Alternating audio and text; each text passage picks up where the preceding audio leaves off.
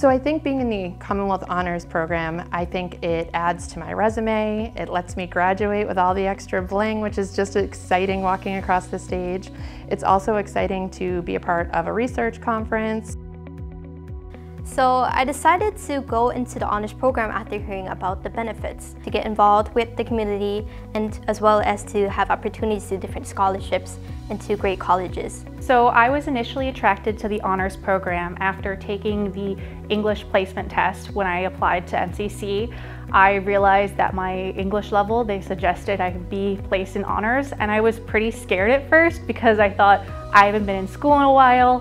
What if I'm not good enough? And I decided to end up taking my English Honors 101. I was with Stephanie Pesk. She was an amazing professor, and I had such a great time.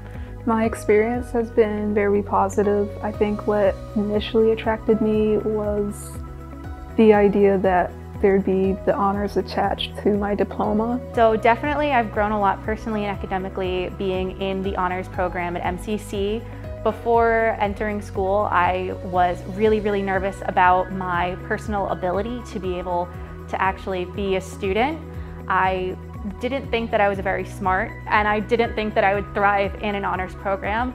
I took it just hoping for the best, and the honors program has been so welcoming and so inspiring that I've realized that I am much smarter than I thought, and it's helped me gain a lot of confidence personally, and I've been able to connect in a way with academics in a way I thought that I would never be able to.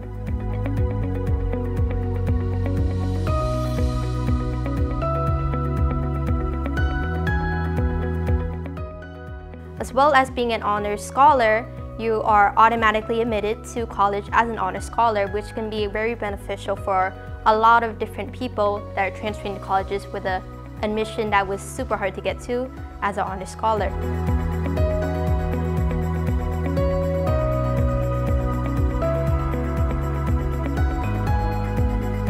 There's things that you can learn on the website, but it's not enough.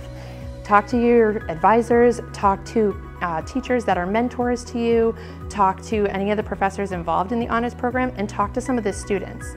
One of the things that happened for me this semester was one of my classmates asked me about the Commonwealth Honors Program, and she was really nervous about the amount of work involved in it, and I was able to explain to her that she's already doing half the work by being in these classes, and then the amount of work that you do in addition to that is really something that's going to benefit you in the long run. So just ask questions, learn about it, talk to your advisors, talk to other students.